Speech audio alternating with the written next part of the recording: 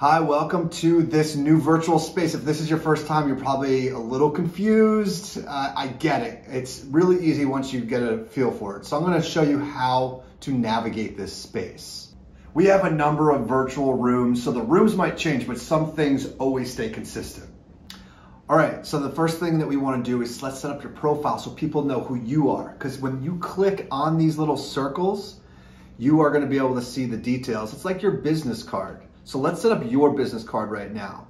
In the upper right-hand corner, you're going to see a little circle with your first initial. Go ahead and click on that.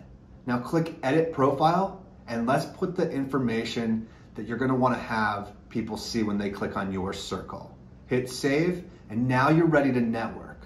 Now, you can move anywhere you want around the room by simply double-clicking the open seat, if there's an open seat available. We've all been on Zoom calls where there's so many people in the room, you can't get a word in. The way our events are set up is that you could have intimate conversation and you can move from table to table.